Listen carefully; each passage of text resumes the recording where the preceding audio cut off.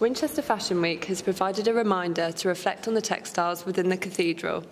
Each day of Winchester Fashion Week, our Deputy Head Virger Dickon will be opening a new drawer to unveil a vestment. We hope you enjoy. So, in this drawer, we're going to look at some vestments designed by a St. compound made by the Sisters of Bethany, who had a house in Winchester at one stage.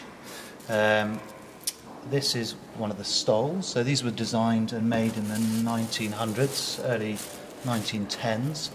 This is our red set. So you've got on the stole, you've got some beautiful pomegranates, and then if I just remove the stole to one side, you've got the chasuble itself, and you've got here St. Dorothea with her basket of fruits, and then underneath, if I just lift this back carefully, you have at the top there, you've got St. Clare of Assisi, and then just underneath it is St. Barbara.